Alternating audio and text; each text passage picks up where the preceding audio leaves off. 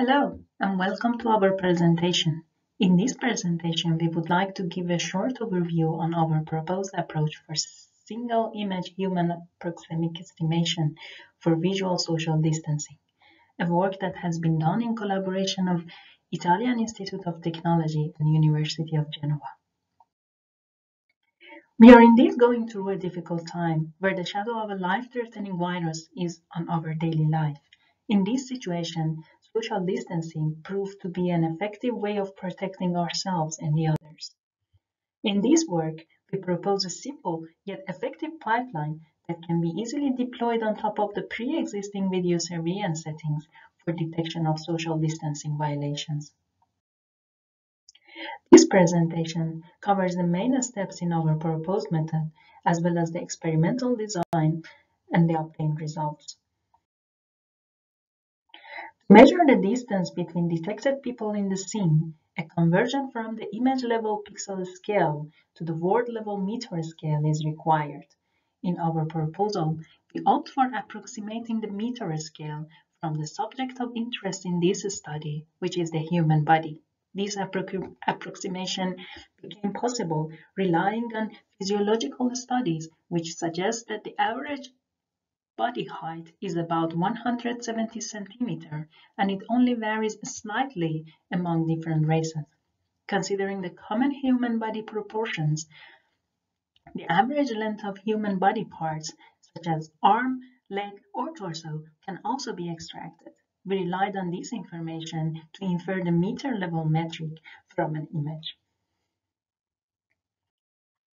Given the selected metric inference, a safe space area around each detected person in the scene can be drawn. However, for all the detected people, their circles must fall approximately at the center of their body and on a common plane among all of them.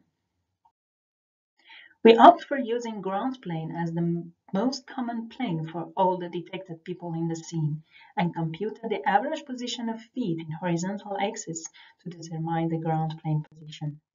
The central position of feet, or if both feet are not detected, the average position of head, neck, and torso are used to determine the center of body in the image. The intersection of these two axes determines the center of the safe circular space to be drawn on the ground. And the same procedure is repeated for all the valid human body detections in the scene. Based on a reasonable assumption, we observed that people often appear upright in the scene. This observation enabled us simplifying the camera extrinsic estimation to only two main factors, the tilt angle and the camera height. Under this assumption, horizontal line will appear horizontal in the image plane.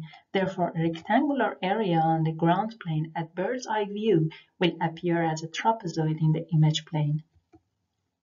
This projection can be determined with only two ratios and can be used to estimate the homography matrix. We ask the human operators to rely on their visual instinct to decide the best ratios by visualizing the safe circular space per person as an ellipse on the image plane using the two ratios. For evaluating our proposed method, we adapted three public datasets and provided ground truth for social distancing evaluation purposes.